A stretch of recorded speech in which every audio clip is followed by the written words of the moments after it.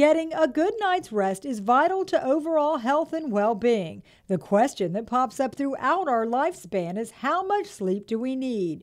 Turns out it's a moving target. There's an epidemic of sleep deprivation, Meaning many of us aren't getting it right. Dr. Jose Colon is a sleep specialist with Lee Memorial Health System. He says sleep needs vary with age. Beginning with young children, he suggests these guidelines. Some general rules that are easy to remember is that a 12-month-old should get 11 plus 1, 11 hours of sleep plus 1 nap.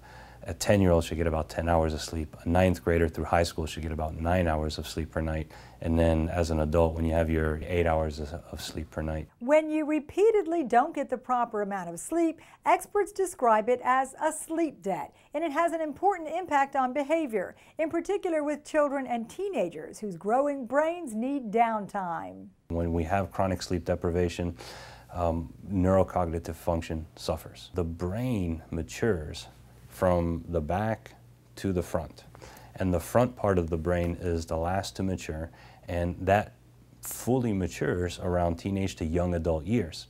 Well, what's in the front part of the brain? Your executive function, the things that control, impulse control. The key to getting enough sleep is routine. Throughout life, setting the stage for success, from bedtimes to limits on electronic devices at night, and at any age, allowing time to de-stress or slow down before bedding down helps people rest easier. For Lee Memorial Health System, I'm Amy Osher.